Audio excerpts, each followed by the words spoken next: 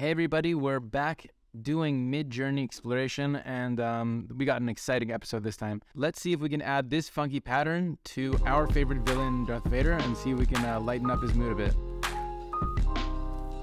I mentioned last time that we could throw in a URL and that will influence and impact how the final generation comes out. So you throw in your URL, you throw in your prompt, and you can actually influence how the picture is going to come out. So we're going to have some fun. I mentioned in the past when you get onto MidJourney that you get thrown into a newbies group and you can start your image generation here.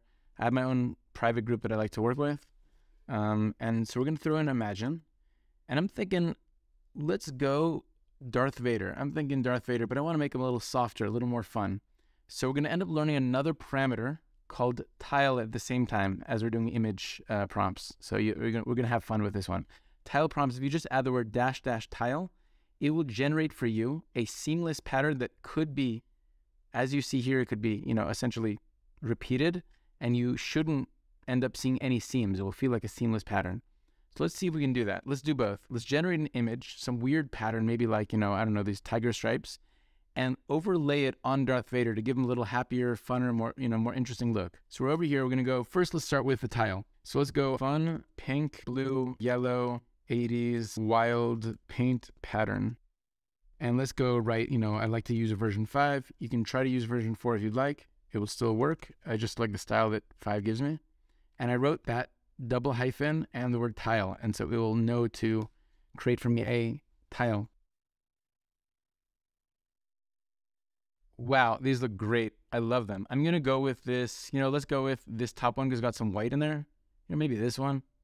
I like this one down here. I'm going to go with the bottom left, which is upscaling 3. And now I'm going to right click on it. Let's just give it a second. I'm going to right click. I'm going to, click on and get the link. Let's see, copy. 1 second. Where is it? I'm going to copy the image address.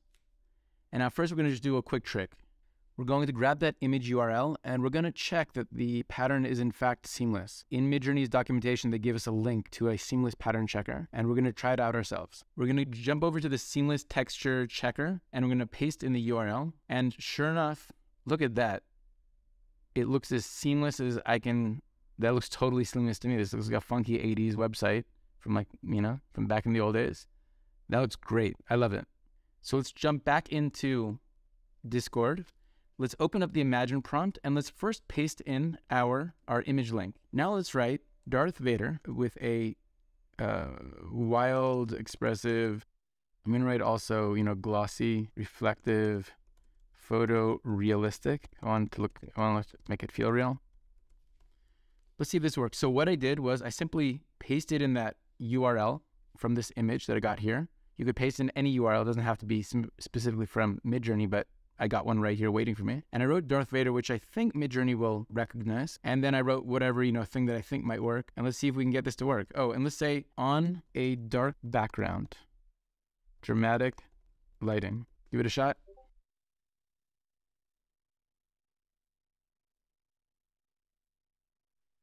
Wow. I mean, these results are pretty incredible. Sort of overlaid the pattern and nicely sort of brought it onto his helmet. Like, his helmet is looking, this has like all these colorful spots on his mask, on his helmet. I mean, it's definitely looking good. It looks really nice. We can definitely see that it's no question.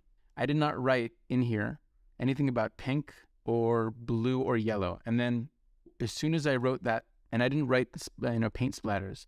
So it was clearly taking my image and overlaying it. Just to compare, if we would have just taken this and said, let's get rid of the URL and say with expressive, let's just borrow this fun pink, yellow, 80s wild pattern. Okay, colorful. We could have done this too as well. But, what if you wanted to do it in 2 steps? You really wanted to kind of fine tune the pattern first and then put it over Darth Vader. So then it'd be harder to work with.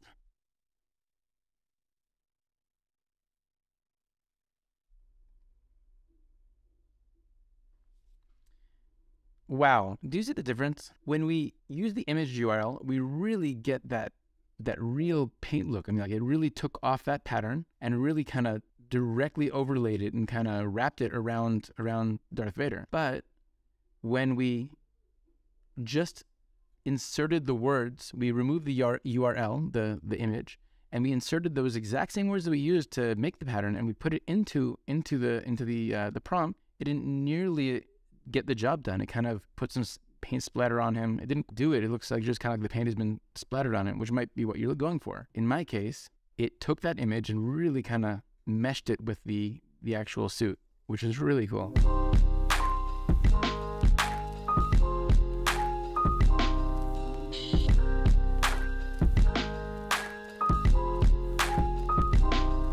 Yeah, so that's so far the basics of image prompts. We can take a simple thing like this, simple pattern like this, and incorporate it with our character. This is really special. Let's do one more. We can use multiple images in our image prompts. We can put one image URL, another image URL, and that will influence the text prompt. Let's go give that a shot.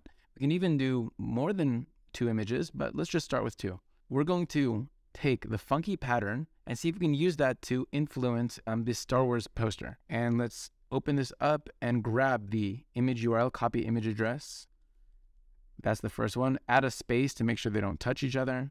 Again, same thing, copy image URL there. Now let's write colorful, funky, 80s movie, Star Wars movie poster, 8K and rendered photo realistic. I'm going to use version 5 as I like to use. And I'm going to try one more thing. If you just bear with me for a second, there's a parameter called chaos. And that basically when you add the value of chaos and make it higher, it will make the 4 initial results more farther apart, meaning they're more dissimilar. So the higher the value, the more dissimilar, and the lower the value down to 0, and the closer they are. So let's see if we can just play with that. Hope that's not too much to chew. Chaos 80.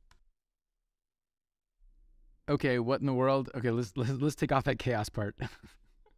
Let's do the exact same thing and take everything but the chaos. Okay, much better. I like this. These are great. I mean, you've got the lightsabers, you've got Darth Vader in the back, you've definitely got that funky 80s splatter and paint and stuff like that. So these are great.